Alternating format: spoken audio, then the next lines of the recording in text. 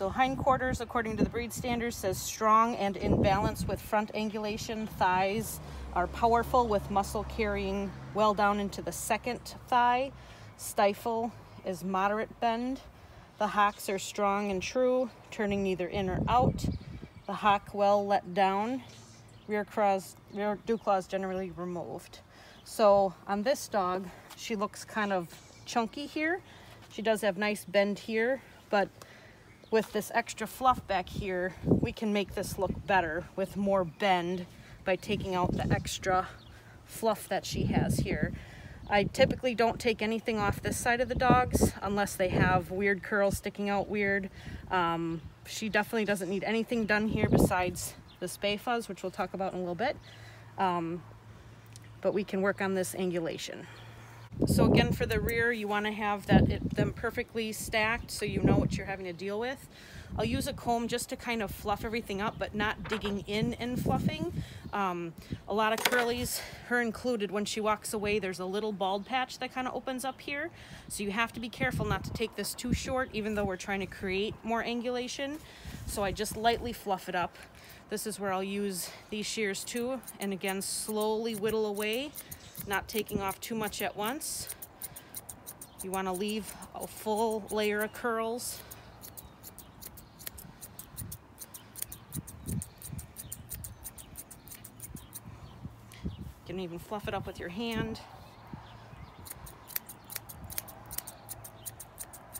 You don't want to take the butt bones too tight, short but not tight to the bone. Again, you don't want any bald patches. According to our breed standard, that's not cool.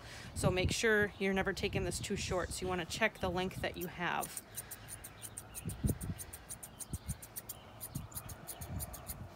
On bitches, I do tend to take these little curly pieces here that just collect pee for my own sanitary purposes. So you can see with trimming how we made some more angulation in here. She doesn't look as boxy. Another thing to consider with this too is tail set. So she has a nice tail set. There's nothing I would adjust.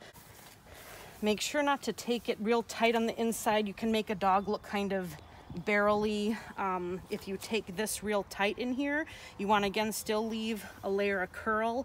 If you have a dog that is maybe wide, you can take this a little, if the dog is narrow, you could take this tighter to make them look wider. I wouldn't adjust this anymore. She moves pretty clean in the rear, so I wouldn't do anything on the inside or outside, but you can adjust that according to the dog. So this is what I consider spay fuzz. It's real soft, downy undercoat. On liver dogs, this typically will be very light colored. On a black dog, I don't know if you can tell, it's a little brown, kind of faded out. I pull this out. So some people say it doesn't come out easy. I think it comes out pretty easy. I mean, you got to pull it, but you get all this soft, fuzzy stuff. And I feel the more you pull it, the less it grows back. I found the more I cut it, the more it grows back, and it can extend all the way up the legs. It can be on the front legs. I just use these 2 fingers. I'll lick them just to get them a little tacky, or just get them a little wet, and just pull out a little bit of hair at a time. You can also use a terrier coat stripping knife to pull out some of this stuff. You just have to be careful not to irritate the skin, but just that little bit of pulling looks a ton better. And I feel it looks better like this. It's just real soft and it doesn't curl great usually.